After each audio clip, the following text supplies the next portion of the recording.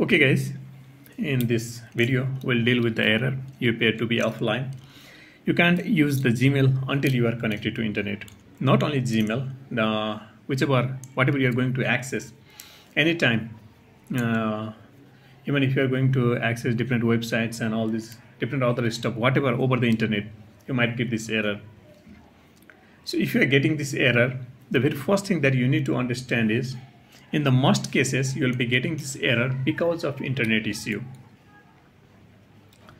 In one the either way, your internet connection is not perfect and your laptop or a mobile device is not being able to access the internet properly. If you are getting this error, whether in a laptop, desktop or a mobile device. So if you can fix your internet issue, this issue will be gone.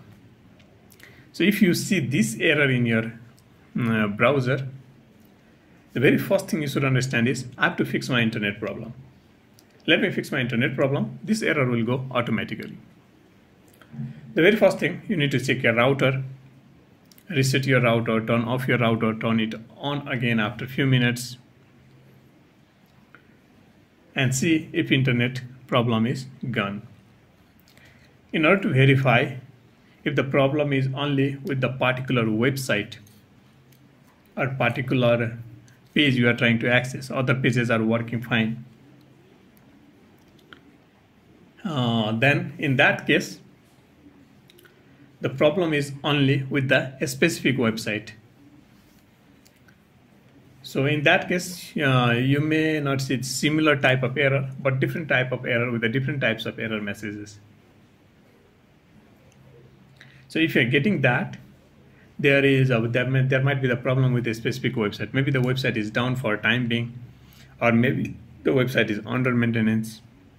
So in that case, you will be getting the error message like the website is under maintenance, come back, check later.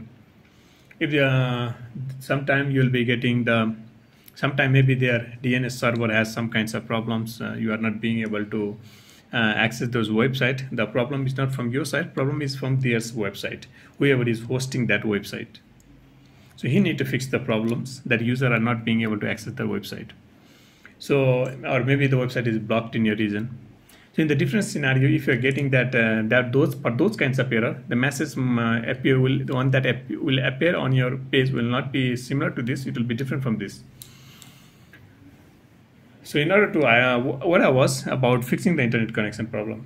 So you can contact your internet service provider if you have an internet problem, or you can or you can run some of few commands over the command prompt, and this will fix your minor internet issue, and your website, and you can just try to access the page and it should be working fine. Some of the commands that you can run on your command prompts, let me show you. So you're gonna type cmd, give a right click on it and run as administrator. Click on yes. Now finally you are opening the command prompt as an administrator. Now you're gonna type few commands. So the very first command is ipconfig ipconfig space /release and hit enter key.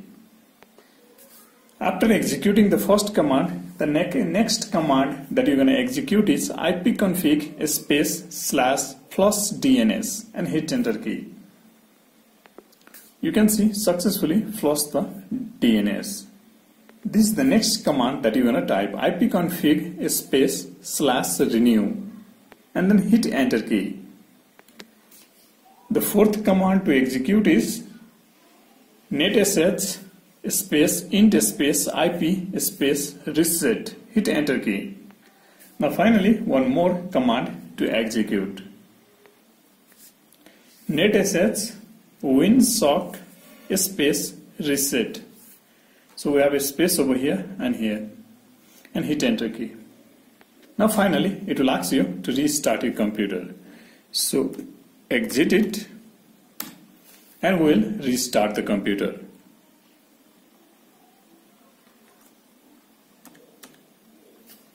So after restart, your problem should be gone away and you will be able to fix the issue.